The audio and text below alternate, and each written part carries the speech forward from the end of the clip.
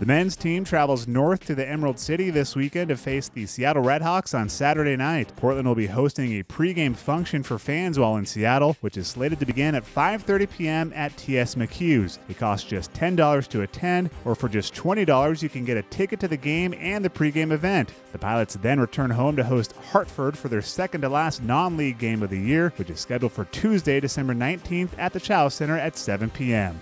Home court advantage has taken on a new meaning for the Pilots this season thanks to a group of students from Christie Hall.